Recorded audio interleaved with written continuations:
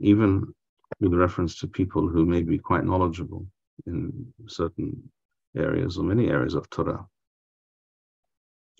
but they are not truly plugged in to the system. In other words, the underpinning that I just referred to is not something that animates them completely, 100%. So it is possible, for example, to study Torah subjects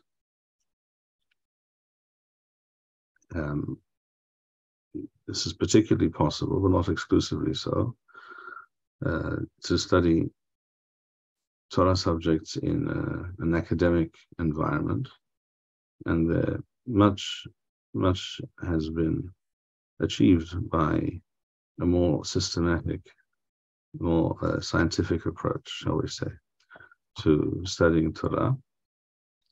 But it cannot be denied that some of these people, in fact, I would say many of the people from that milieu,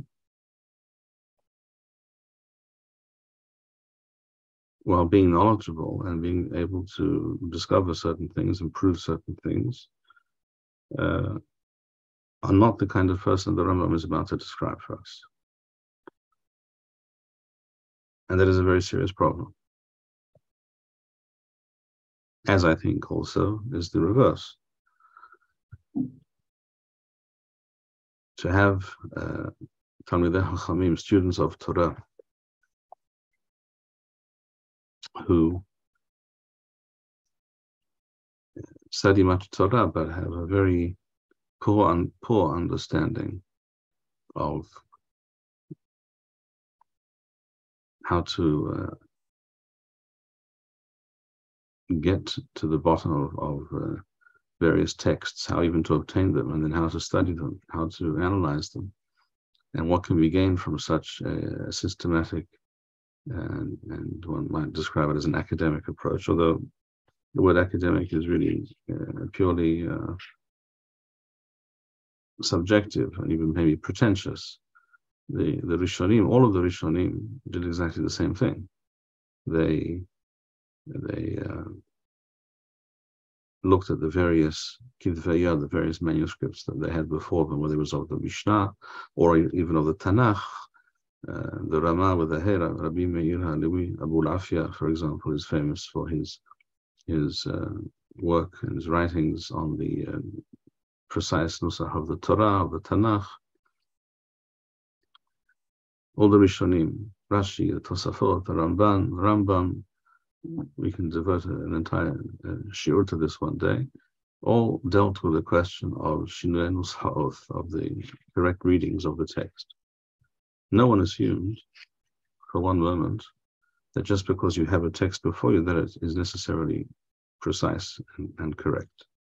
Not one of these Chachamim made such an assumption. When they felt there was a problem, and they frequently felt there was something to look into in terms of the text, they looked into it. They compared all the texts they could lay their hands on, and they would tell you, this is how it should read here. And this point in the Sugya should read as follows, and not as it might be before you. Rashi does this frequently. He says, Hachi Garsena, this is how it should read, and then he tells you how it should read. And he quotes the text to you as it should be, because he knew there were other versions extant. And this is true for all the Rishonim, and the Geonim even deal with such things. And all the Rishonim, without exception. For some strange reason, it became accepted, or was assumed, from the time of the advent of the printing press, that which is printed before us is simply, that's it, that's the text, that's how it is. There's nothing to investigate here, and all discussion is to be based on this text, as if it was a certainty that this is how the text should read. When of course that makes no sense at all, because any printed version of any text, shall we say the first printing of the Talmud, well, clearly it was based on one or more Kitvei Yad manuscripts that were before the printers, as they themselves write in their own words in the introductions to their printed versions, or in other places where they explain what we had before us when we looked into this. And yes, they themselves made their own emendations to the text in the printing press, in the workshop. But that doesn't mean that they had all the manuscripts before them. That means they had 1, 2, 3 manuscripts before them. But there could have been another 30 they never saw. Not just could be, without a doubt there were. So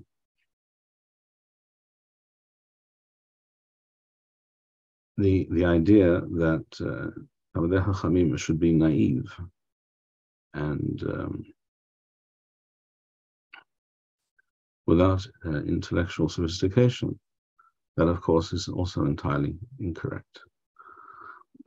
What we therefore strive for is a healthy, balanced combination of these two things. Intellectual prowess, understanding, of course, tremendous effort in studying Torah.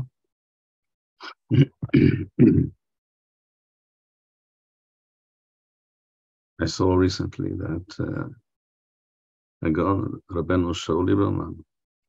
Shilo wrote to his uncle, the Chazon Ish, once when he was fairly young, that sometimes I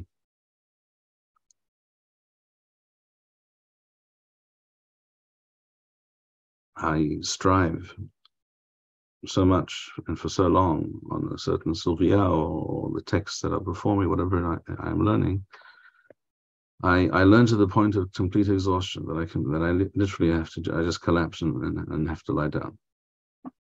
Just something I saw recently. That's not new, of course. That is the norm for Talmidei Chachamim. That is how it has to be. Otherwise, you will not have Talmidei Chachamim. You have to have that willingness to exert yourself and push oneself to the limit. One has to have the intellectual capabilities, and also one has to have Yirat Shamayim and these midot and the entire worldview that is part of the true and authentic Torah. Thank you, Rabbi Bar-Hayim. We would like to encourage our viewers to share these videos with friends and send in your responses. We would also like to suggest the following opportunity to our viewers.